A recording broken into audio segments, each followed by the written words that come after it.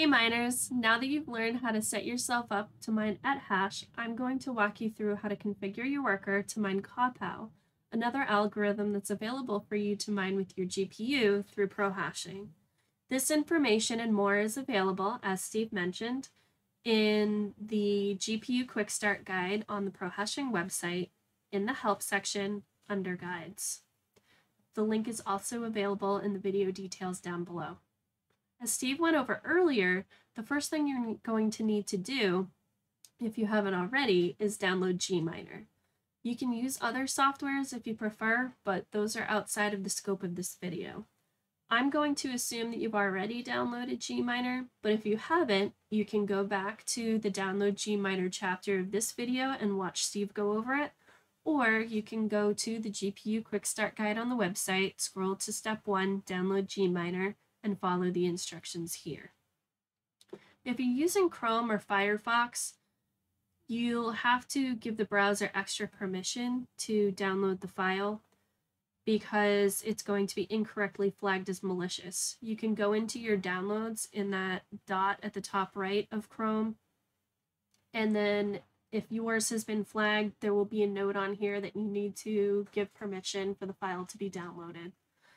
If you don't want to go through those extra steps, you can use Microsoft Edge as your browser, and then it won't require you to give permission for the file to be downloaded.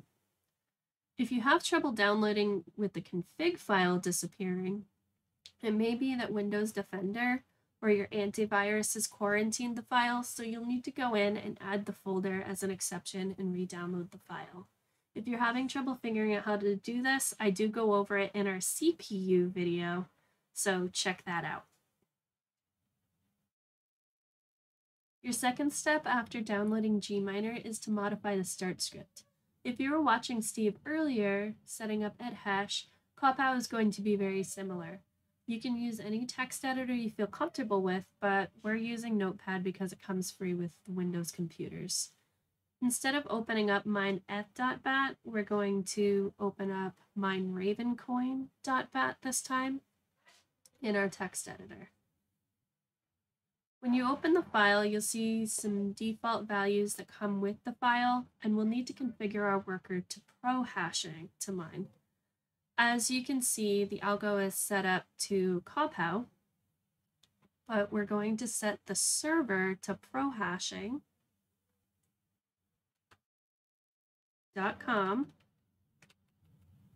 port 3361 because that's the algorithm specific port for KAWPOW at Prohashing. Under user, we're going to put your username. In this case, I'm going to use our sample worker.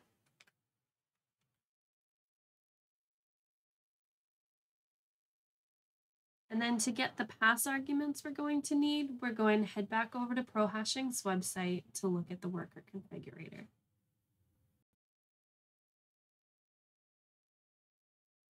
On the Prohashing website, you can get to the worker configurator by clicking on Tools and Worker Configurator. The link's also in the video details down below. When you go to worker information, you want to check that the manufacturer is set to not listed /GPU/CPU because we're mining with the GPU. When Steve recorded the section on Ethash earlier, it said custom, but it's been updated since then to make it clearer for GPU and CPU miners. We're going to change the algorithm to KAWPOW,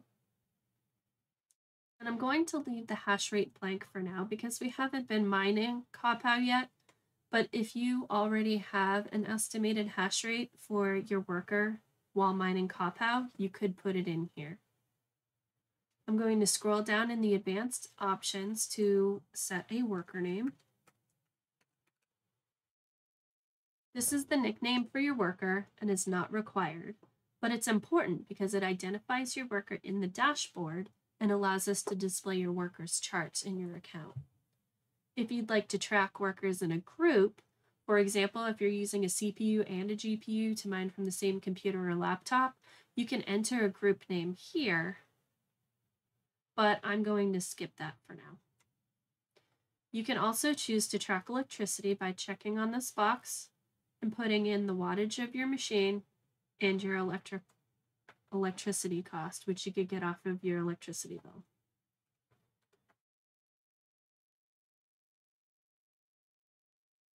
Now you can see your password arguments over here in the KAWPOW worker configuration.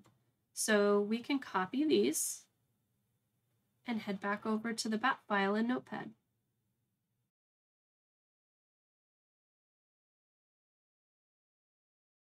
Now we're back in the ravencoin.bat file. We're going to type in after user --pass, and we're going to put in an L argument, which is the amount of video memory for your graphics card. I'm going to put in 6 because I have a 6 GB card. And then I'm going to paste in the rest of the arguments that I got from the worker configurator. The A argument is the algorithm. It's not required here because we're using an algorithm-specific port for KAWPOW. If you'd like to read more about the password arguments and how they work with Prohashing, there's more information in our documentation under the help section of the website. The W password argument is the wattage, the P is the electricity, and the N is your worker name. It looks like we're all set. We've finished updating our configuration, and we're going to save the file and close out of Notepad.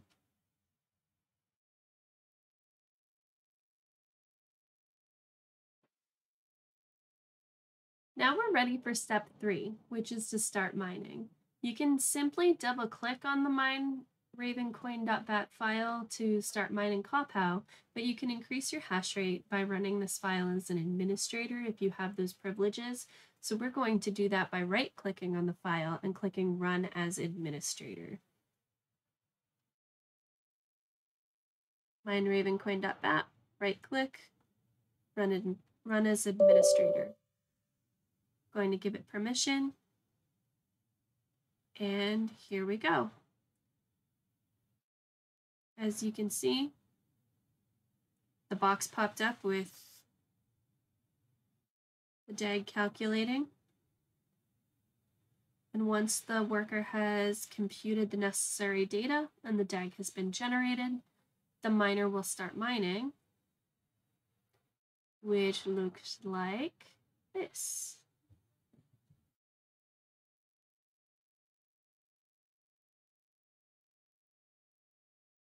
There we go. Now that our worker is mining for us, we can head over to the Prohashing website. I've already logged in as our sample miner, and I can now head over to the dashboard. And here we can see our test worker is running. It's using KAWPOW. And we're waiting for more shares. As it gains a couple more shares, we'll be able to see our hash rate up here in the top right corner. Voila, we're mining for Prohashing. At this point, I've stopped my worker for now so that I can continue talking to you because my worker makes my video go a little funky since it's using my graphics card. You may be wondering how to choose between Ethash and KAWPOW at this point. If you've already calculated your worker's hash rate for each algorithm, you can use Prohashing's worker configurator to find out how profitable each algorithm would probably be for you. If you don't already know your hash rate, you can mine each algorithm for about 5 minutes or so to calculate your hash rate, and then you can head over to the worker configurator. Since this one's already set up for KAWPOW, I'm going to put in a hash rate that I calculated earlier without the video camera running. And once that's in, I had already put in my electricity costs, so I can come up here and I can see that I could estimate an overall profit of about 16, 17 cents a day. Now if I come in here and I change it over to Ethash, and put in my normal hash rate for that algorithm. Electricity is still set up. The estimated overall profit here would be 18 cents. So this gives us an overall idea of the profitability of each algorithm at a given time. It can shift back and forth because these things do, so you may want to check once in a while to make sure you're mining the right algorithm for you.